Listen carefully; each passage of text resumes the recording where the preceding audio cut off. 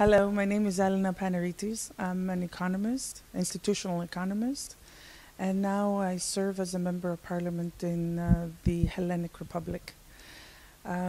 These last 2 days have been very exciting as main elements of the problems that exist in the Middle East, especially in the Mediterranean region, related to economic slowdown and in the future of this region were rather well presented. My serious concern, however, is that although we are going through a crisis, an economic crisis in the European Union, very much led by the Greeks right now, may have altered the focus and may have generated a little more of depression, which is understood.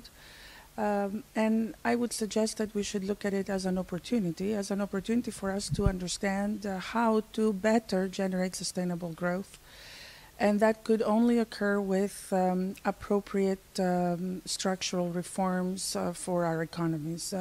And I would say not just the Middle Eastern economies and the economies of North Africa, but also we could actually use the way the Greeks are going to get out of the crisis, which we're hoping it's going to happen very soon, through structural reforms, through simplification of processes, through the improvement of investments, not only from abroad, but also from within the local community.